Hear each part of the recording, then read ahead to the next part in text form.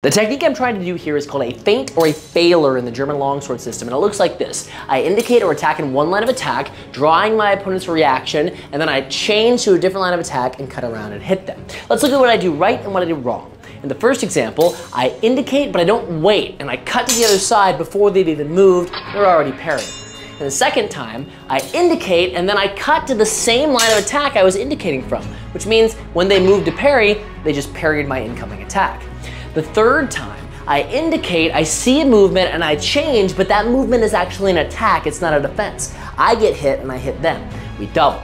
In the last example, I indicate in the line of attack that he's already guarding, but before he makes any reaction, I switch and I cut. I managed to hit him over his guard on his hand, but this isn't ideal. I should have waited for a reaction here before I did anything. None of these were the perfect setup, and I need to keep working.